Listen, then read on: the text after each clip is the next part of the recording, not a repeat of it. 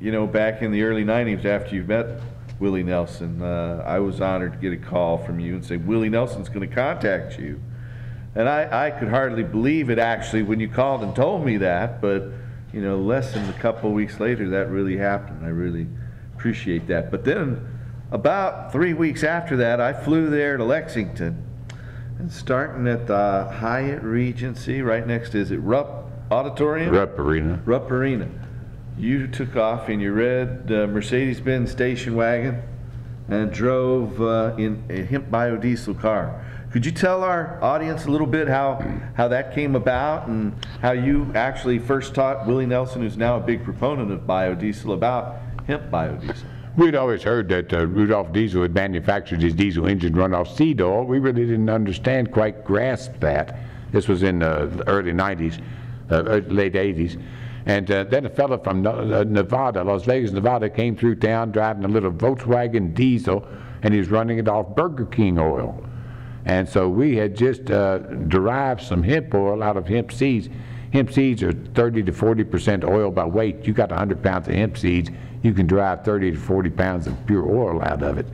And so we had some of that, and he tested it out in his engine, and he says, this is the best seed oil that I've ever driven this car on.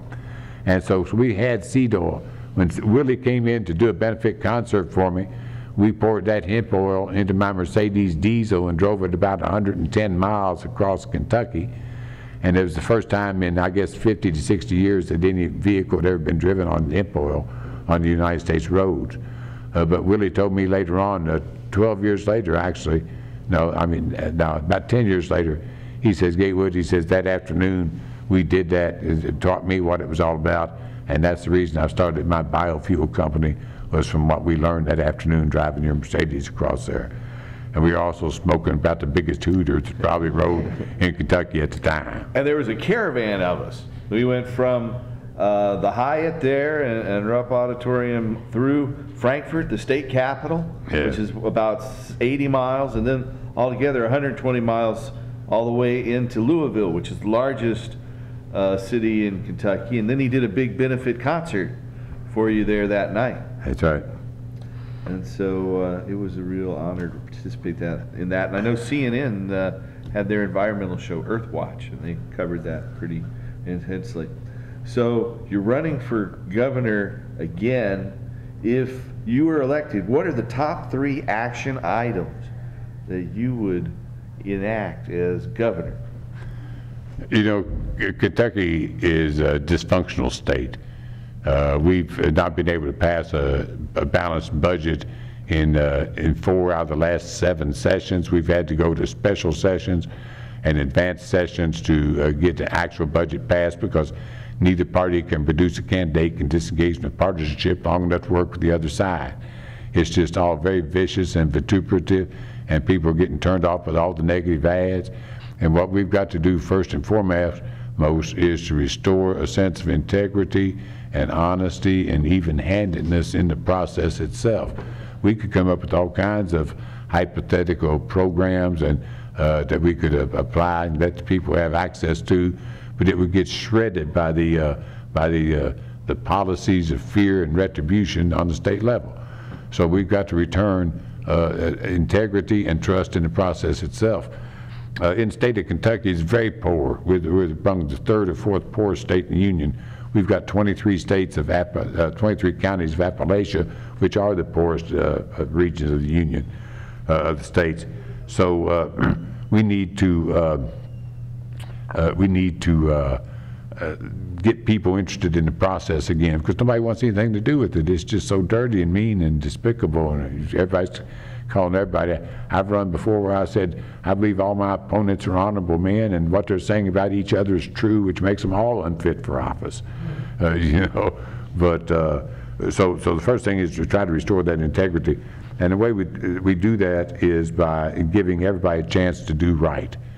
You know, we cannot oppose these people. We can't overpower them. We've got to cajole them into doing what they believe is right for the people.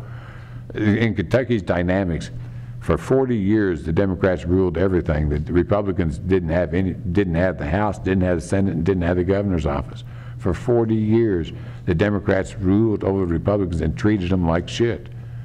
And so 10 years ago, the Republicans took over the Senate, and they've been practicing the politics of retribution for the last 10 years. And you know, they've been treating the Democrats like they got treated for those 40 years, and the Democrats don't know what to do. They're screaming like scalded dogs, you know, but they did it to the Republicans. And so there's been one fellow who's doing it. He's called the bully, the leader of the Senate. And you know, he is a bully, and he can be other than charming on many occasions. But he's just giving the Democrats what it is they gave the Republicans all that time. So what I'm telling the people of the state of Kentucky, look, it's time to stop practicing the politics of retribution and get into practicing the politics of achievement. You know, we can no longer, you know, be retributive, and because it's killing the state of Kentucky. We're bankrupt. We're absolutely desperate for cash. And that's why I believe that my plan to immediately start planting hemp as a cash crop next spring, you know, within 2 months after I take over the office of the state of Kentucky, my first act I'm going to do is I'm going to take the military helicopters out from going over the fields and gardens of the people of the state of Kentucky.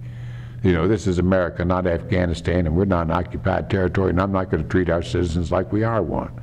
I'm going to take the Army and the National Guard out of police activities. They're no longer going to be assisting state police. Those helicopters are going to be used for emergency medical and disaster relief only.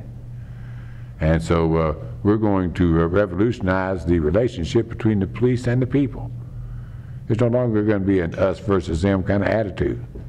There's going to be we, and there's going to be respect given. And don't come in here and mess up. Don't come in here and confuse our civility and statesmanship with being weak on anything. We're not. But we're going to start treating people as sovereign human beings. We're going to get marijuana into the hands of the sick and dying folks immediately, as soon as we can. We're going to try to set up a even-handed tax regulatory system on it so we can get some new tax money in instead of taxing, you know, instead of putting more taxes on the wage earner here in the state. I mean, let's face it, if we just took the profits of the drug lords and put them into our educational system, it'd be solved overnight.